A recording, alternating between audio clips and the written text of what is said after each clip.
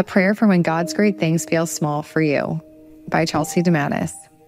So he sent for him and had him brought in. He was glowing with health and had a fine appearance and handsome features. Then the Lord said, "Rise and anoint him. This is the one." 1 Samuel 16:12. Have you ever looked at the gifts God has given you or the life God has given you and wondered, is this really it? This one question we mutter is so deep. It's typically laced with worrying about what lies ahead, wondering what you could have done differently, and wishful thinking of what you thought would be. I think it's safe to assume we've all been here, but the truth is we can't stay in these thoughts for long.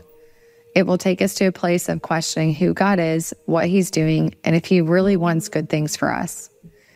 I remember a specific time when this question washed over me. I was sitting at a table with a group of women. They were all highly esteemed with their degrees, personally crafted websites, dreams, and a confidence that certainly didn't match what I was feeling. Why would God bring me here? Is this really all I have to offer in a sea full of women so much better than I asked. I felt humiliated, defeated, and suddenly questioning what I knew God gifted me to do.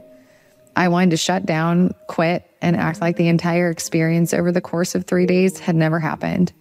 It would have been easier to live in that reality, but the Lord taught me something else. We all know David. He was just a shepherd boy, the youngest of his brothers, and nothing was set to come of his life in a big, outlandish way. Imagine how that felt, and imagine the thoughts that went through his mind at night. I wonder if while keeping watch over his sheep for long periods of time, if he found himself asking God, in the same way we do, is this really all you have planned for me?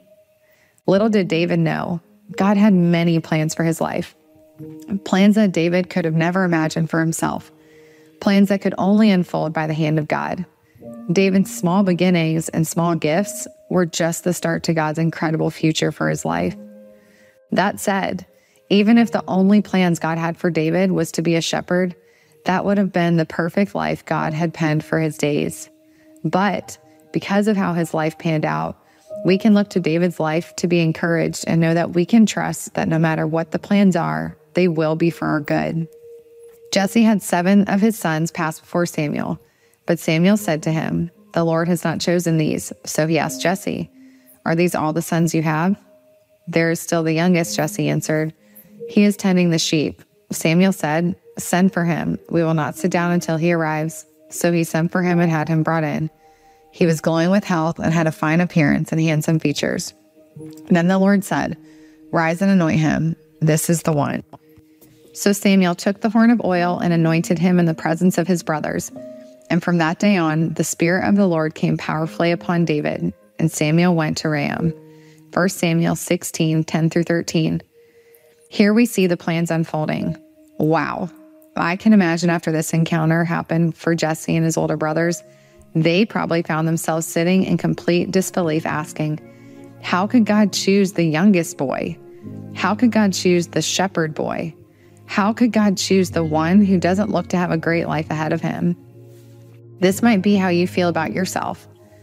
Asking how could God ever choose you, and how will he ever open doors for your gifts to be used? This goes back to what I shared at the beginning. These questions are fine only for a moment. We cannot stay stuck here because God wants to use you right where he has you. God wants you to see that every single day he is giving you an opportunity to work for the kingdom of God. I want to invite you to trust what God is doing in your life and to trust that he will continue to open doors for you to use the gifts he's given you.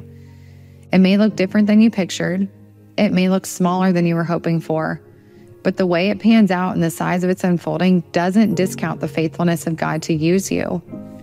He is faithful to use his children's gifts in big ways and small. Like David, he makes a way in his perfect timing. Trust him with your life and with your story. Trust him when you're sitting at the table feeling like the lesser one.